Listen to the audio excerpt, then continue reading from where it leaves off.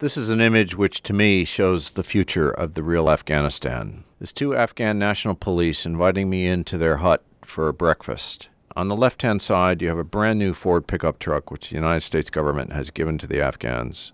On the roof, you have a British HESCO wall, an Afghan flag, a Chinese or a Russian rooftop to a Jeep, a broken chair, and on the latter, you've got a pair of socks that have just been cleaned. These are the people we're leaving the country to.